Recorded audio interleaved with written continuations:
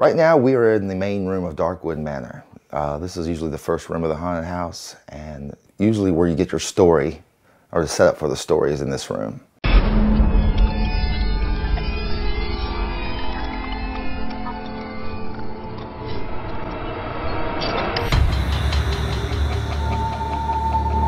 Welcome to Darkwood Manor. Enjoy the show. Each year at Darkwood we change the theme up. We have a general backstory for Darkwood, like the Darkwood family built Darkwood Manor, and it just became like this beacon or haven of paranormal activity. So even though we do a different theme each year, most of the time it involves the Darkwood family. The basic preparation process is what I'll do is I'll come up with a story idea for the year. I'll start working on that during the winter months, and then in the spring we start doing construction. Probably around the first part of the summer, we start recruiting the actors. I learned a long time ago that it's actors that people come to see. I mean, I can create the most wonderful sets and cool animations and props, but it's the actors that sell the haunted house, and that really makes the haunted house.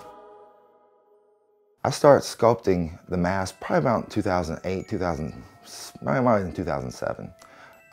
Mainly because I couldn't find the kind of mask I was looking for. Especially because of the fact that we change our theme every year. You know, we're looking for new stuff every year. We've got some really cool new giant puppets.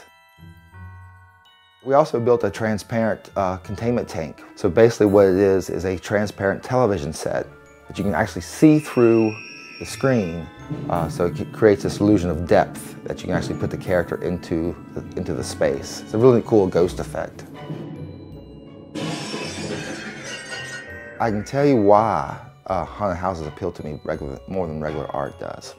If I put my paintings or sculptures in a gallery, people go to galleries and their reaction is like, I like this. This is cool. People go to a haunted house, they respond to your work very loudly. You get screams and laughter. You know you've done your job. They're enjoying it. And I want that visceral response. Just like the gallery stuff was just a little bit too tame for me. I wanted people to really respond in one way or the other, whether they hated it or loved it, or it made them cry or scream, whatever. My advice to art students, or anyone really, is to keep your options open.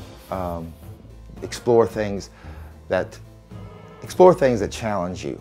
Don't close yourself off and think, I'm going to do this. Because you might not end up doing it. I thought I was going to be a computer science man, and now I'm running the spook house. So.